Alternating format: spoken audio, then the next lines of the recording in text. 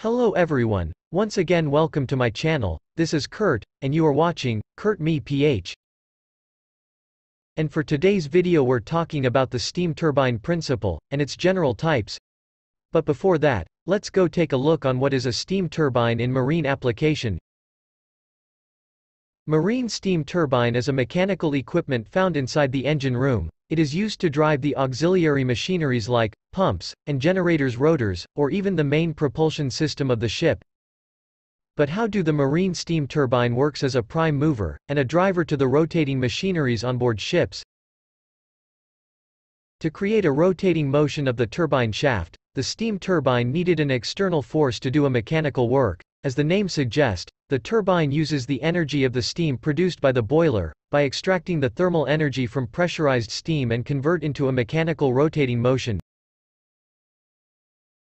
The rotating motion output of the steam turbine is used to drive the auxiliary machineries. The turbine is connected to the pump directly by coupling, and for alternator and propulsion system, the turbine is connected to a reduction gear to reduce the speed from 1000 rpm to 100 or less. Let's proceed to the two general types of the steam turbine, the impulse and the reaction turbines. In the impulse steam turbine, the rotor spins due to the force, or direct push of the steam on the rotor blade's bucket. As the illustration shows, the steam is directly pushing the rotor bucket by the use of the steam nozzle, while the reaction steam turbine spin and works from the reaction force, when the action force of the steam passes through the rotor blade curves. Here's a quick highlight distinction between impulse and reaction turbine. The blades of the impulse rotor are symmetrical in form due to their shape and size similarities, while the reaction blades are asymmetrical in forms due to blade sizes and design differ in every stages.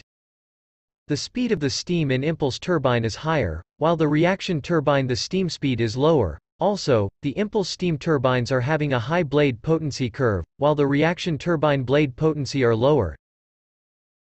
And that is all for the steam turbine principle and basic types of construction. On the next video, I will be discussing the steam turbine construction, mounting, parts and safety system.